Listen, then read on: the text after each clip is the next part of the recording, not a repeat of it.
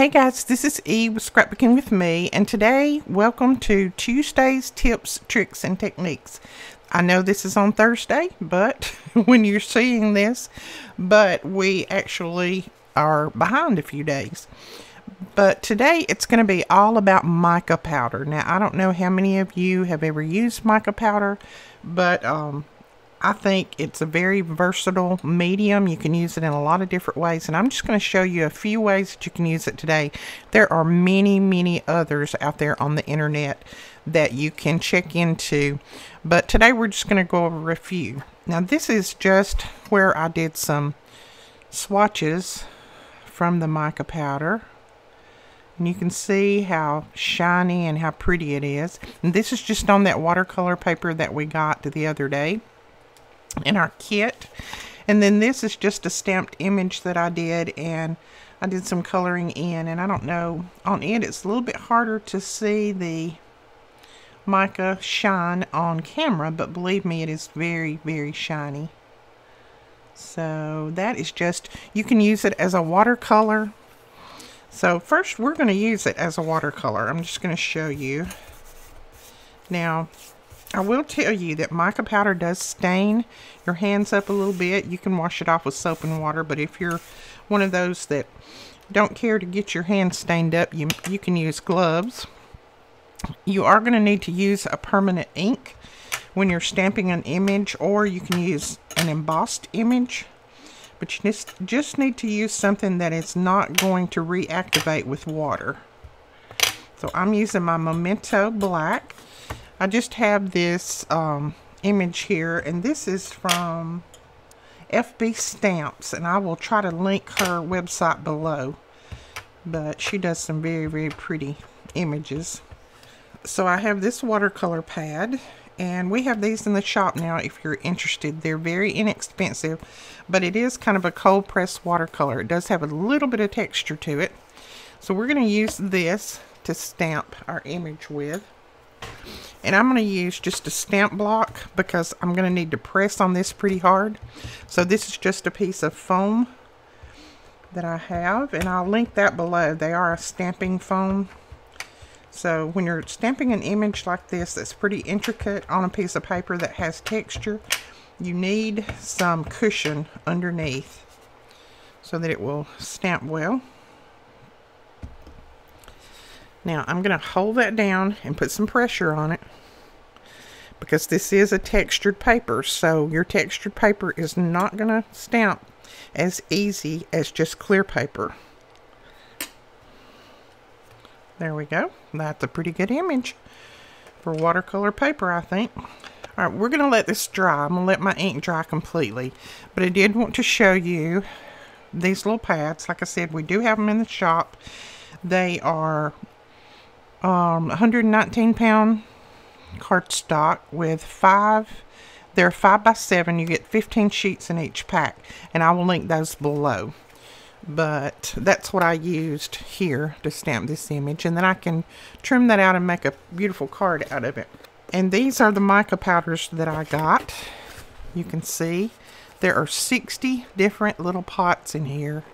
They're this size. Absolutely gorgeous. And then I also got a little spoon that I can dip these out with. So isn't that pretty? Look at some of these colors. Look at this purple. Love that. And this. So this will last you forever because you only use a tiny bit. I love this pearlescent one right here. That is really pretty. So I'll link these below, and I have a 10% off coupon for those if anyone's interested. So what we're going to do is, while that's drying, I'm going to lay that aside and let that dry really well. I'm going to show you one way that you can make a spray out of it. Now this was from Color Bloom by Prima. I got this many years ago.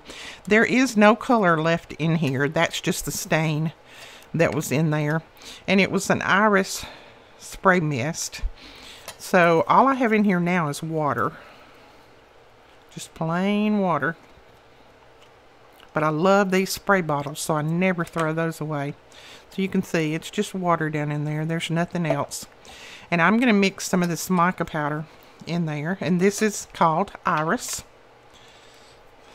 So I can remake all of these. Now, depending on how much you put in here, how strong your color is going to be. I'm going to start out with about that much. Wash off my little spoon. Put the top back on that.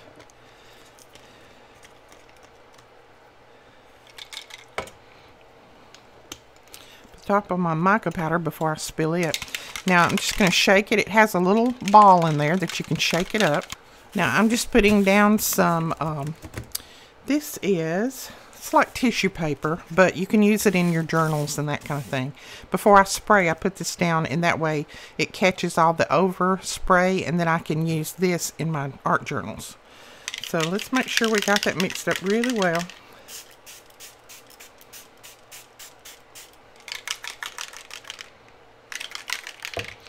Okay, you can see that I got just a very faint color in there. So we're going to put more. We're going to mix up more of this.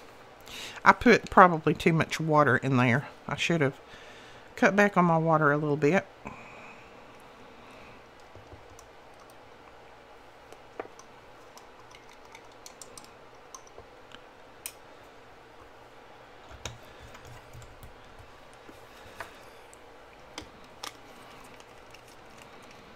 It takes very little water for this.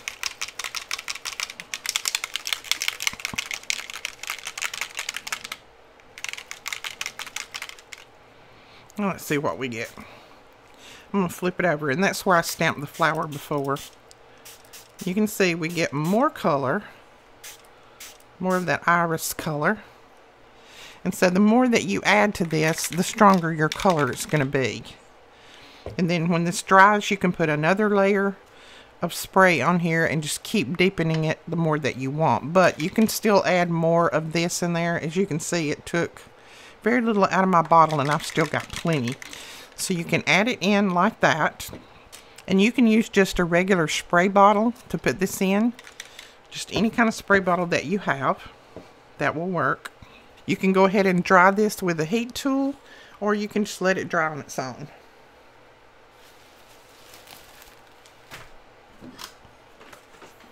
Deli paper, that's what this is called, deli paper. Now I'm going to hit this with a little bit more, directed mainly toward the flowers.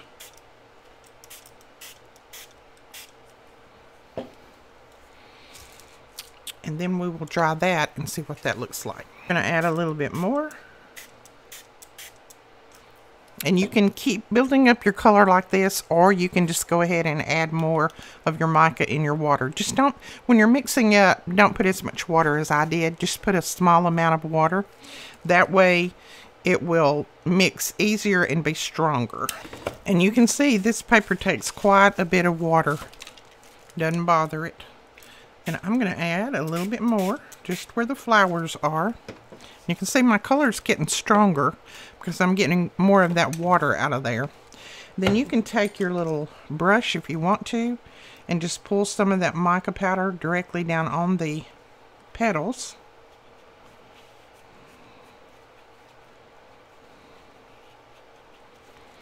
And leave it like that. Now I'm just going to see if you can see some of the mica in this. There you go. You see it? So that is just one way. And I know this looks kind of dingy right now, but I could go ahead and doctor this up, take some direct mica with my paintbrush and pretty that up. I just wanted to show you how you could mix your mica in water and create a nice spray. So I'm going to take some heavy gesso, and I'm going to take my stencil, and then I'm just going to grab a green. Let's see. That looks like a pretty green right there. I'm going to take a little spatula, and I'm going to put just a little bit of this out on here. And take my little spoon.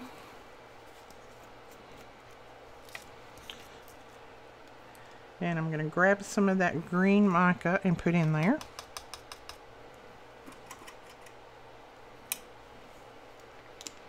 I have a little bowl of water over here in case you're wondering what I'm doing over that way. And then we're just going to mix this up. Now, it's better to mix this on like a plate or something like that, but I just wanted to mix it on here so I could kind of keep my surface clean for now. So we'll see how it does on here. It may not do so great.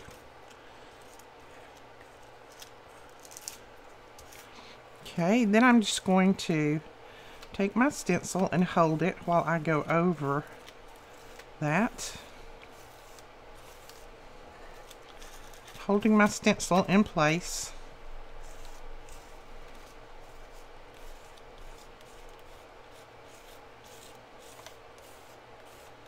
I'm sorry if my lights are flashing. It seems like they are a little bit right now.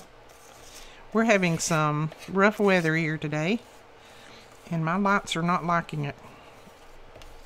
Okay, now this is a rough application, but look at that. Was that not pretty? And I know you still cannot see that mica in there. Maybe a little bit that way. It gives just a little bit of dimension. And then when this dries, you're going to be able to see that really shine on there. So love that. I use this in my art journaling quite often. Very, very pretty. So you can mix it that way. Now, don't forget to wash your stencils off immediately, because if this hardens on there, it's going to mess up your stencil. And that's how easy my stencil cleans up. But you can see I do all my cleaning and everything over my deli paper. That way when this dries, I can use this in my art journals. So cleans up very easy. So that is another way that you can use it. You can also use it with modeling paste. If you want to use it with that instead of the gesso, you can do that too. Alright, I think our image is completely dry. So what we're going to do is grab a couple of colors and we're going to start painting these. And we need a really pretty, let's see what we've got here. I need a pretty, this says it's raspberry red, or we could use this one, which is light plum.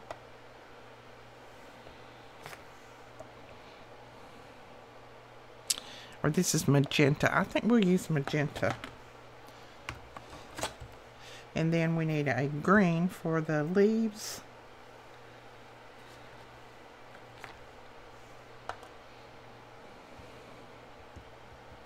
And I'm just going to do the stem in green too. That way we can have it all done. Now I'm just going to put out a little bit.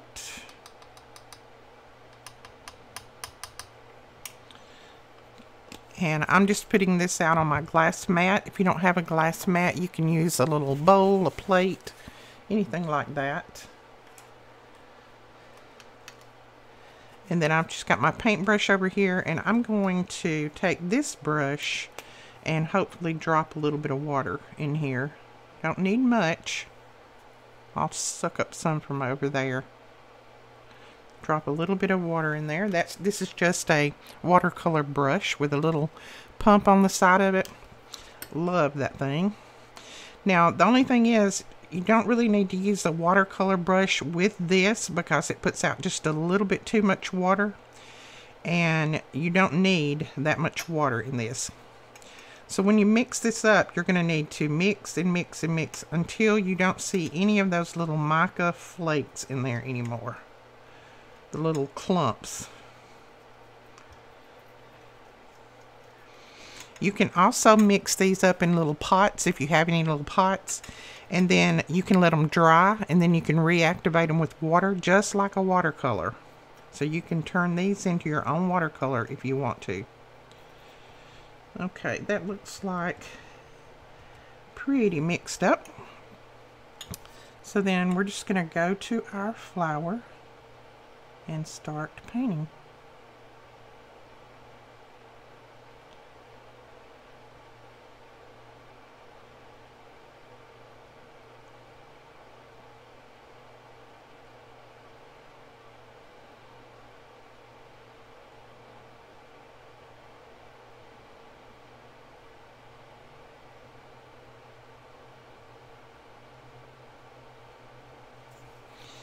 Now, if you want to make light and dark shading, then just put a little bit more water in part of it. Water that down.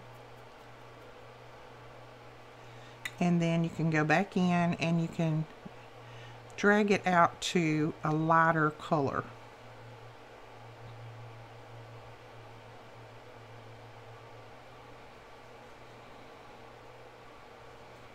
You see how the more water you add, the lighter your color gets? So you can darken it up or lighten it just depending on what you're looking for. And I mixed up way too much mica powder for this particular image.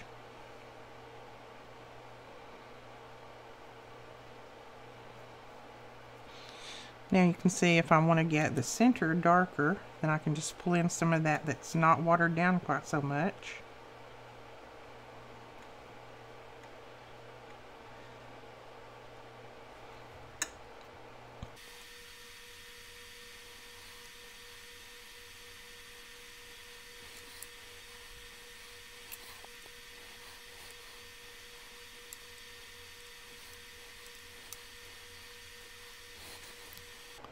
So there are our flowers. Now you can see you lose some definition when you put it pretty dark on your image, but you can go back in when this dries. Now I would not use a very expensive pen, but you can go back in with maybe a fine tip black pen and add all of your definition back in. But like I said, I would not use a very expensive pen because this is mica powder and it can damage your more expensive pens. Even though it dries, there's still a little bit of that mica that can come off into your pens. Okay, and you can see I mixed up way too much, so I will use this on another project in a little bit. I'm just going to leave it right there. Or I can take my little trowel and I can scoop this up. As you see, I can scoop it up and put it over in a little pot, and then I can use that later too. So we're just going to grab a little bit, just a tiny bit of this green, and I'm just going to tap it out like this. I don't need much.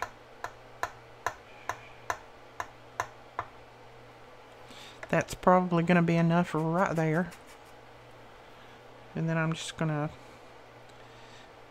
take my paintbrush right out of the water and just mix this up. Then you can just go in and start painting your leaves. When this dries, you can go back and put more color on here, or you can put a darker color on to do shading. You can keep building up your layers.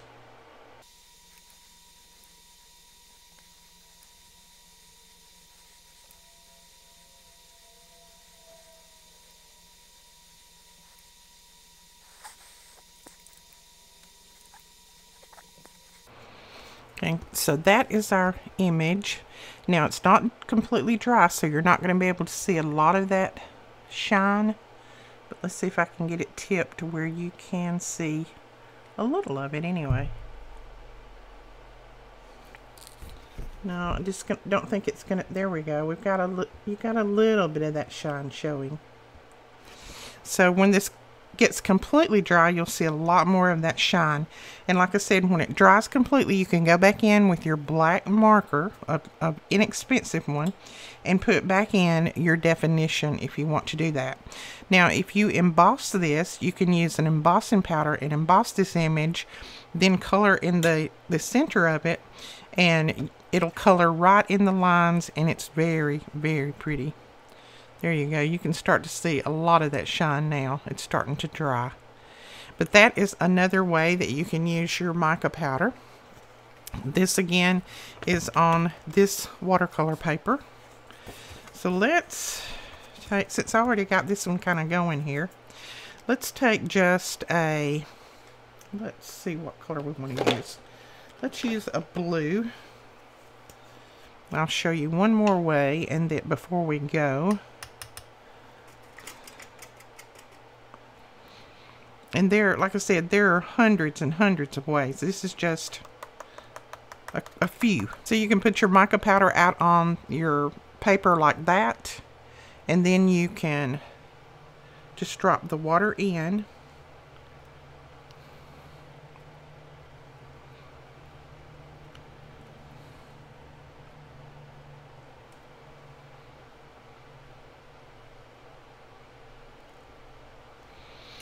And then you can start just kind of blending it out. You can let it drip down your page. You can use it this way as well to create a beautiful sky. That would make a very pretty sky.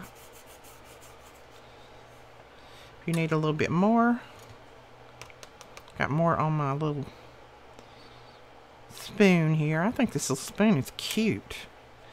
And then you can just keep adding like that. I'm going to grab a little bit of water. I don't have any more water in my brush, I don't think.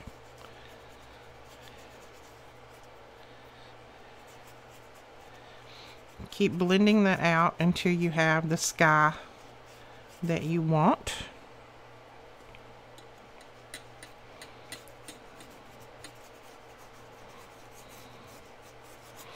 And if you want to create a cloud here or there, just take a napkin, wad it up, and just do a couple of little taps like that, and you've got some clouds in there. So that is another way that you can use it. Alright, I went back in and put some of the definition back in this flower, and I just used a little RSVP cheapo pen that I got at Walmart. Just put the definition back in there, and you can see now that I have all of my little lines and everything in there again, and you can see how that's starting to shine so pretty. So that is a few ways that you can use mica powder and make coloring, doing art journals, things like that, absolutely gorgeous. Alright guys, that is our Tuesday's tips, tricks, and techniques for today. And if you want any of these mica powders, like I said, there's 60, and I think right now I want to say they have them on sale, but I do have a 10% off coupon that I'll leave you. But you can go over and check those out, and we will talk to you guys later. Thank you so much for watching. Bye-bye.